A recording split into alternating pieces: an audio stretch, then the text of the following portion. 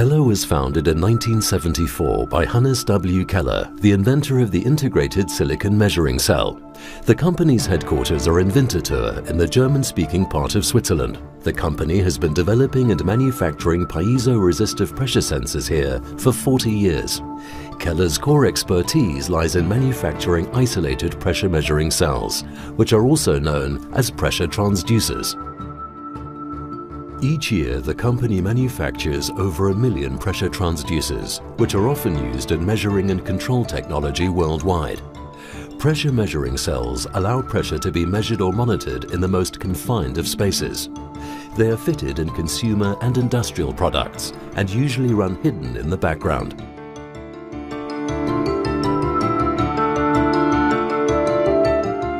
Pressure transmitters are another key product sector for Keller. These transmit electronically compensated standard measurement signals.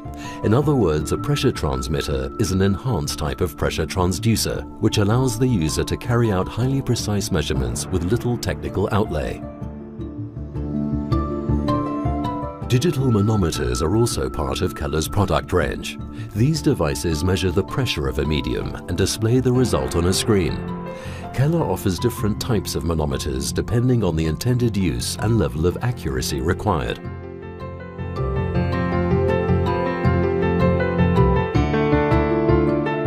Pressure sensors are made up of many individual parts. The entire value-added chain, from the manufacture of the individual parts and the soldering of the electronics, right up to the final inspection of the finished products, takes place at the headquarters in Winterthur. All Keller products are therefore 100% made in Switzerland. The sensor elements, which essentially consist of doped silicon, are very similar to the modern computer chips that are used in laptops or tablets today. This similarity is what gives piezo-resistive pressure measuring technology a real edge over other technologies. Since the computer industry requires these elements in very large quantities, the cost per sensor element is lower than is the case with other technologies, thanks to mass production.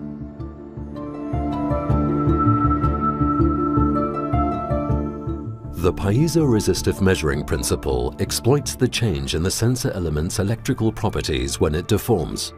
The force exerted on the sensor element as pressure is applied causes it to deform, and in doing so changes its electrical properties. The electrical signals, which change together with the pressure, are transmitted outward through ultra-thin bonding wires. This allows the change in the electrical signals to be measured. In the first production stage, the transducer's sensitivity, essentially the pressure range that it will measure, is defined. This is done by drilling a hole on the back of the silicon chip. More or less silicon is drilled out depending on the desired pressure range of the sensor.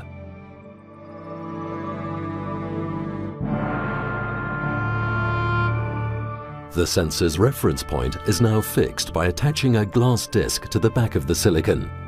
Before doing this, the two discs are cleaned carefully and thoroughly.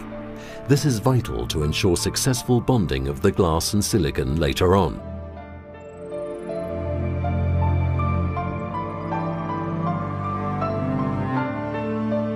Next, the two discs are bonded together under vacuum using electricity and heat. This technique is commonly known as Mallory bonding.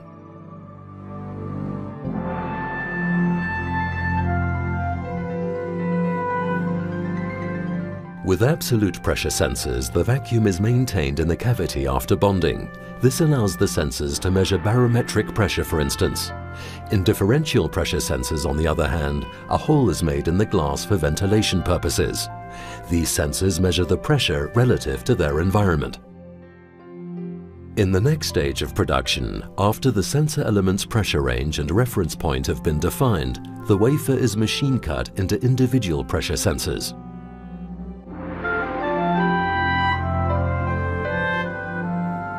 Each sensing element is fixed onto base plates, known as glass feed-throughs, for further processing.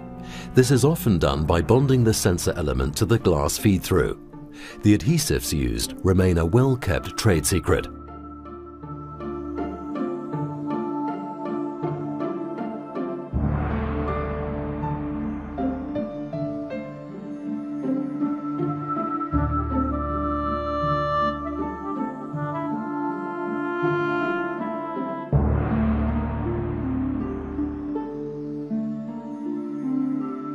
The sensor element is now electrically bonded to the base plate. To do this, the signals from the sensor element must be connected to the glass feed-through individually, which typically requires 4 to 5 bonding connections. The delicate bonding wires, which have a diameter of just 30,000th of a millimeter, are bonded using special bonding machines that use ultrasound to weld the ultra-thin wires to the glass feed-through.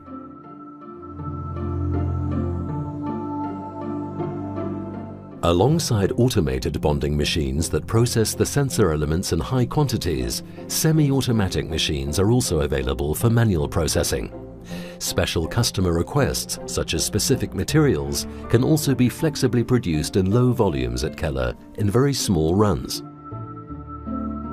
As many pressure transducers are exposed to aggressive liquids or gases during their use, the sensitive sensor element is protected from harmful environmental influences by a stainless steel casing. These are generally referred to as insulated pressure measuring cells. A robot grips the sensor element and tests its electrical properties while it's being inserted into the casing.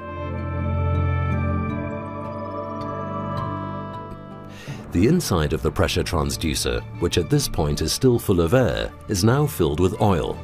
To prevent any measurement errors occurring as a result of air bubbles in the oil, for example, the pressure transducers are filled with oil using a special technique that lasts around 12 hours. Filling with oil means that pressure is now transferred directly from the steel membrane to the sensing element. Once all the oil has been added, the glass feed-through is electronically welded to the metal casing.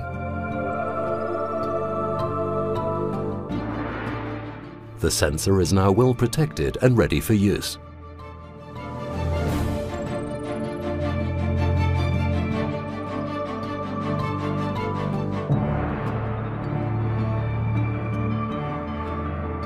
Manufacturing a single pressure transducer requires up to 7 welding operations. The finished pressure transducers are then washed and evaluated.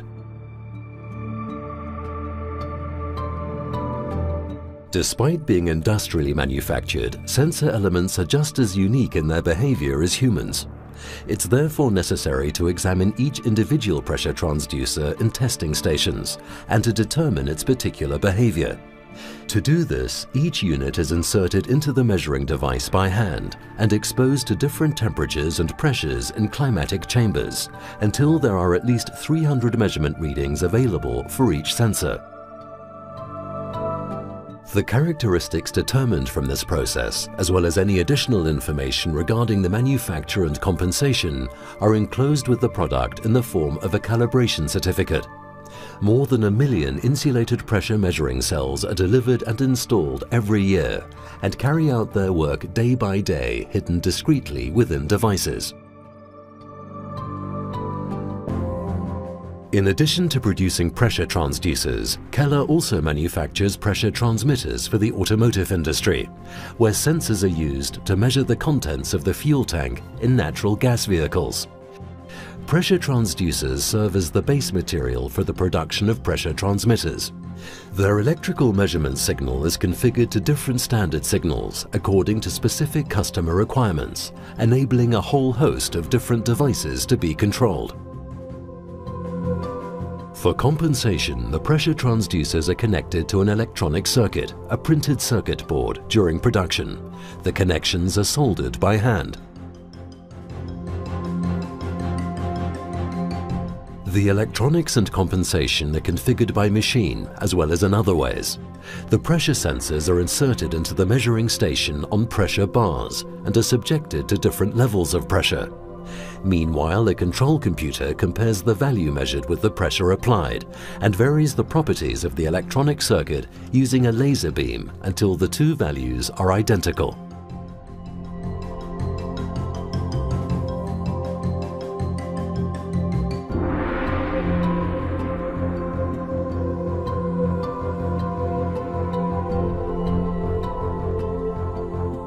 The sensor is now compensated and is sealed and inspected before being dispatched.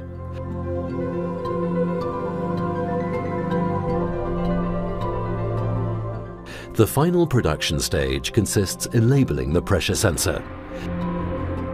The finished pressure transmitter is assigned its type designation.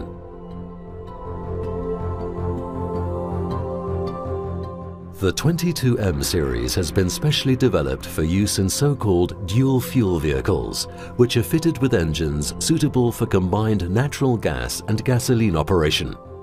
The pressure transmitter measures the pressure in the fuel tank and displays how much fuel remains. Every day, almost 500,000 vehicles fitted with these types of pressure transmitters take to Europe's roads.